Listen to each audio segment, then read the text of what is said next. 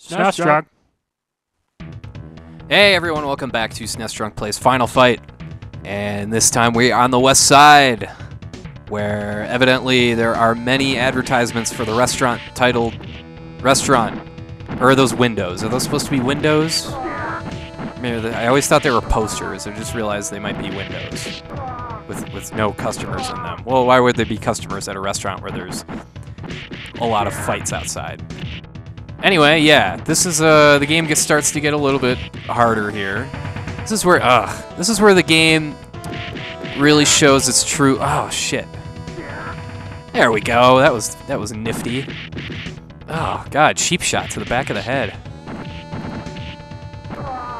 When a beat 'em up bogs down like this with lots of people on either side of the screen, fuck. Did not want to die there. The gameplay really needs to be slick in that you're able to flip between the left and the right very smoothly, very quickly. Final Fight does this very, very well. As good as any beat 'em up on the Super Nintendo. Like, the actual mechanics of getting everybody on one side of the screen is done very, very well. As well as any beat 'em up, I think, in this game. That's why when people talk about, like, well, it's not the arcade port and blah blah blah, it's like the game still plays fantastic. So it doesn't have multiplayer, so they changed some of the names, and so you can only have 3 bad guys on the screen at the same time. It's still the mechanics are still there for a good game. And there's the sound of cracking somebody in the skull with a pipe. Oh, that never gets old. It's like freaking hitting a baseball. And of course, I'm a big fan of, you know, really stupid enemies in games where, oh, that guy's got a big freaking pipe. I'm just gonna keep getting up and just walking at him. I'm just gonna stand here with my back towards him as he walks towards me and brutalizes the back of my skull with a giant, cartoonishly oversized pipe. That's cool. There's going to be another 10 versions of me spawning later in this level anyway. Anyway, like the last episode, I'm going to try, while I'm playing this game, read this. Read the what do you call it? The Super Nintendo Player's Guide notes about this game. And there have been some really interesting and amusing notes about this game so far. Like the Andorre family fortune that they earned as a family circus over in Eastern Europe before they tragically got tied into the Mad Gear crime gang here in Metro City. I would play an Andorre family game where you have like circus side quests and shit. No, I don't know. I'm just talking out my ass. Okay, here we go. We've got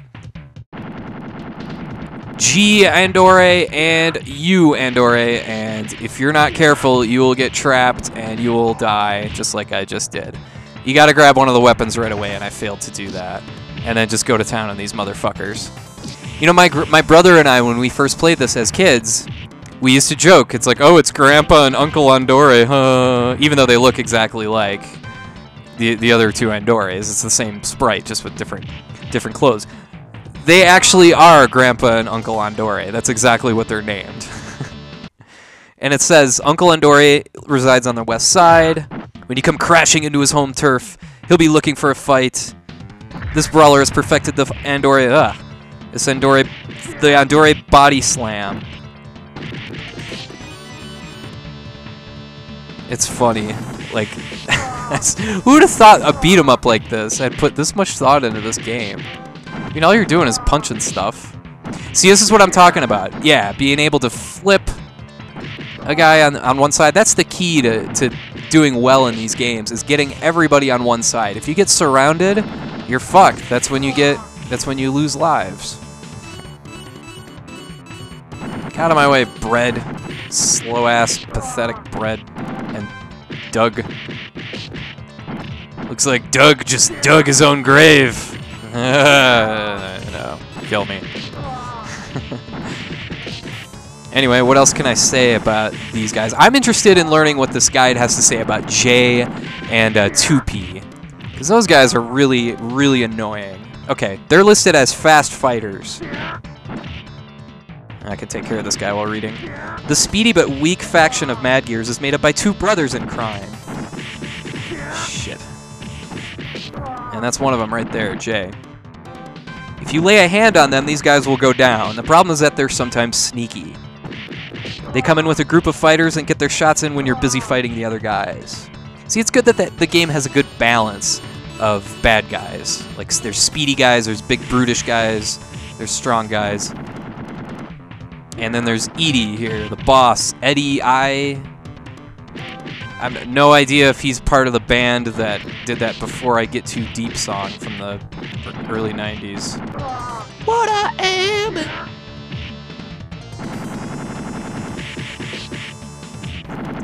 Yeah, once you finally get a health bar on him, he just fucking gets a gun and shoots you.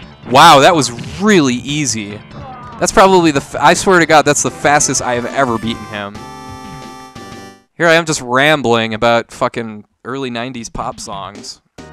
What is her name? Edie and the somethings? Eddie and the somethings? I don't remember. Is that chick? That song? Beavis and Butthead saw the video and... Never mind. Now we have moved on to the Bay Area. And you got a nice background there of Metro City. And I like how they dirty up the foreground here with trash everywhere and graffiti on the bench. Nice touch there. You know, I do like how these slow guys, these Bread, Simons, all dress. Doug here. It's like, how much you bench? Oh, I don't know, how much you bench? Oh, I bench like 550. How much you bench? Oh, like 520. Yeah, but how many squats can you do? 1. It's like every day is bench press day in the gym in the Final Fight universe, except for these guys. These guys every day is beer and pizza day. Beer and hamburger day. Damn it. I like that dog back there. Just because it's not even looking at you, it's just kind of barking incessantly. It's one of those little rat dogs that just doesn't shut up. Just yip yip yip yip yip. I hate those fuckers. Oh, we got the triple threat here. We got 3 Wong Hoos. I don't know if there's some kind of like genetic disastrous experiment. 3 Wong Hoos.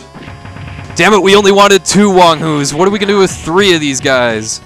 Gotta open a fucking ramen shop and just feed them everything inside. Uh-oh, we got more Andores here. The wallet chain empire people. And I got a pipe, though. Check this out. You guys want to see my pipe? Pipe. Oh, fuck you, that's so cheap. Okay, here we go. Anyway, what does it say about... There are some interesting tips about opening barrels and opening those like those 3 barrels you just saw me come across there. The guide does say, while you may feel compelled to open a container as soon as you see it, you should wait until all the crooks in the area have been dealt with. If a container is in view, they'll only come out 2 at a time. I guess that's the guide, like, saying the graphics engine can't handle that many objects on screen at once. Just pretty, it's a diplomatic way of saying this game is too limited, so leave the barrels there. That's pretty, pretty interesting. What else does it say here? Well, I gotta deal with these fuckers. You know, I've seen Simons on the screen a lot more than anybody. Let's take a look. His attack is ranked as C. His defense and speed are B, so he doesn't totally suck. He only his attack sucks. And I just got a free guy. That's cool. It says Simons. Get out of my way. I already read about these guys. Whoa, damn. I'm about to die again. It says this fighter can actually fall 3 times before he's out, and it's a good thing because he falls a lot. Sick burn! Speaking of sick burn, I just got freaking wasted.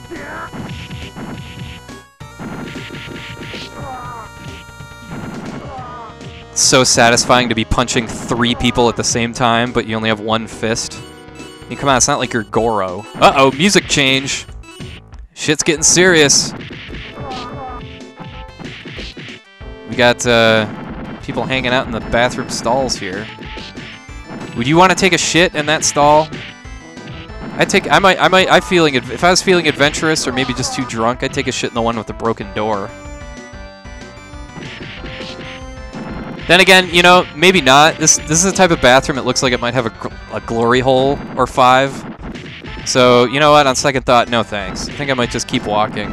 Might say hi to Slash. Again, mechanics here are very well done. You got to be able to flip guys on one side, get everybody on the same side of the screen. Like right here, boom, perfect. The game's mechanics for that are just really well done. Fucking J. See if there's any difference between J and 2P here. J. The last sentence in Jay's description is, "You've got more important things to do than mess around with this loser." Love this guide's disdain for its own characters. Very cool. The only thing that sets 2P apart from J is the color of his coat. Okay, so they're exactly the same.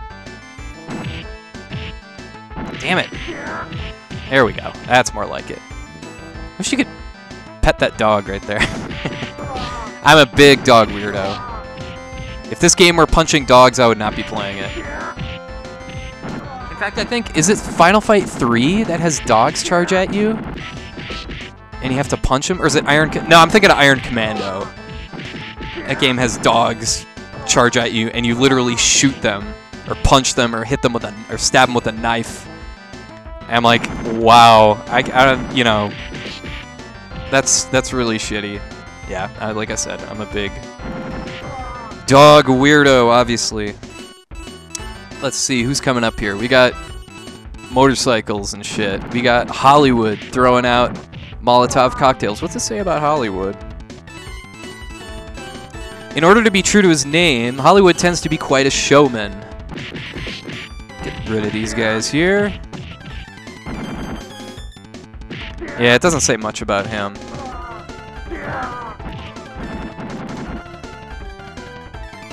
We're coming up on a really annoying part of the game here, where it's, God, get fucking... Ah! These guys are so annoying. There we go. You gotta hit him with the knee and then finish him off with the punches. After Hollywood here, this Hollywood barrage, I think we get 2 in a row. That idiot just walked into his own Molotov cocktail. That wasn't... Tells you the kind of frickin' brain surgeons we're working with here. Wouldn't want to see one of these guys try and drive one of those motorcycles in the background there. Probably wouldn't even be able to get it started. Duh! Take a ride, Slash. Of course, 9-year-old me was so impressive. Yeah, it was really impressive. 9-year-old me was very impressed with the fact that this game had characters named... Oh, I'm an idiot. So is that guy. I'm not alone. No, ooh. Yeah, this is the hard part. This is the hard part. You got lots of Hollywoods, lots of Elgatos, and check it out. Once you kill one... Damn, this is tough. Once you... Yeah, they fall from the fucking sky with knives in their hands. Now, if that's not video game violence at its finest, I don't know what is. You got knives laying on the ground. You got dudes with knives strapped to their belts. You got dudes with knives in their hands flying from the sky. Some good old-fashioned video game violence. You don't see very much of that nowadays. That violence with a cartoonish quality, like almost a Tom and Jerry quality to it. And I died again. Yeah, you're gonna lose a couple lives here. This is tough. These guys are tough. They have a lot of life, and they're fucking aggressive as hell. Look at that! Oh my god! Ugh. Oh, and I got a god back at least. But anyway, like I was saying, Slash and Axl. This game has guys named Slash and Axl. I was a ginormous Guns N' Roses fanboy as a kid. So I was like, that's the coolest thing ever, because it's just like Guns N' Roses. And yeah. I liked Slash a hell of a lot more than I liked Axl. But, It's like, how can I punch Slash? He's like my hero. Why doesn't Slash go stand on a piano and play an awesome guitar solo?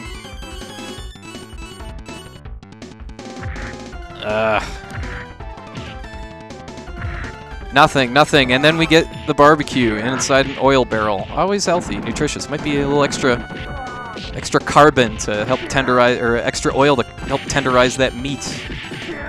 There we go. Get everybody on the same side. No, I did notice there's a timer at the top there. I've played this game 100,000 times. I've never once run out of time. In fact, I can't remember an instance of ever seeing anybody run out of time on a stage in this game. So I don't know what purpose that serves at all. If it's ever happened to anybody else, let me know. I mean, how could you possibly run out of time? The game is nagging you to go to the right, like go, go, go. Let's see, is there anybody else I can look up here? We're bogging down here. Hey, Jake, what does Jake say? Jake is no brick wall, but he's a little more durable than Brett and Doug. Okay, nothing much about him. What does it say about Axel and Slash, since we're talking about him? Axel, this guy's no rock star. He's just another fighter on the streets of Metro City with a bad attitude. And Slash, it says... Oh yeah, they do, of course, they're totally aware of the Guns N' Roses aspect. With a name like Slash, you'd expect this guy to have a knife or at least a guitar. He's empty-handed, though. And... There we go. And really not that hot before he can move in with a few quick sucks before he tries anything. There we got the old Metro City Statue of Liberty there. Are we coming up on boss time here? Almost. This is a very, very long stage, in case you can't tell. We're pushing well over 15 minutes so far. I don't understand why this stage is so damn long. I might as well get this because I don't need it, but it's points. And then there's this boss. If you don't have at least 6 lives, you will die, because this guy is impervious to almost every attack. You know how you go after every other fucking boss by just walking underneath him and grabbing him? This guy, it doesn't work so often. This guy overpowers everything you do. You have to die and then go into an invincible status and then grab him and then knee him. Ooh, I got lucky with a weapon there. Let's see if I can grab that. And you also do have the... Oh my god. You do have the benefit of having other people in the way that you can throw at him. But those guys don't last. There we go. See what I'm talking about? The knife is useless. The knife does nothing. And he just fucking... Look at that. You try and kick him. This boss is not fair. There we go. Got him that time. So you... So you have to have a lot of lives before you face this guy, because your only chance is to go into an invincibility status and grab him. You just... Otherwise, you got no... Like, how the hell are you... What are you supposed to do? There we go.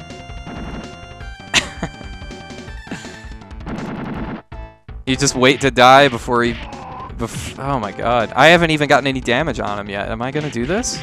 Oh, there we go. I got damage on him now. Fuck you. Oh, come on. That didn't even register? My flying knee of death? No. Alright, last chance. Oh, so close. Grab him. Got him. Just in the nick of time. That's all for this episode, folks. Thanks for watching SNESdrunk Plays Final Fight. Have a great rest of your day.